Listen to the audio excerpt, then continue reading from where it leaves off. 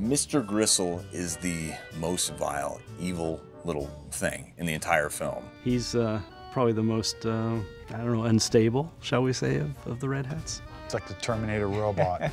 If the Terminator robot was a tiny little Victorian thug. He doesn't see well. And I like him because we have the same taste in glasses.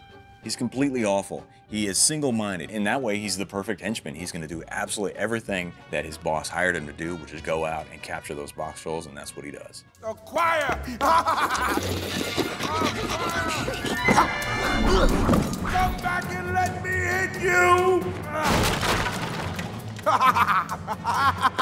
So if you happen to have a scene where you have all three of the Red Hats and Snatcher, you've got 4 distinct personalities that you have to animate. They were all quite low maintenance as puppets to make and to keep maintained. And we're like, can we do a show with the Red Hats?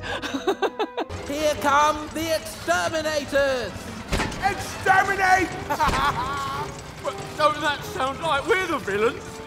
We do go through great pains to bring these things to life. However, when the audience is sitting there in the cinema watching those first frames flicker on the screen, you want that to just fade away, and you want people to connect with these characters and their story and the emotional arc that they go on, their journey. And if they're thinking about technique, I guess on some level we've probably not done our job, because you want people to just be invested in the story and the characters. After it's all said and done, you can have an appreciation for what's involved in making it, but in the end we really want to just tell the most powerful stories possible.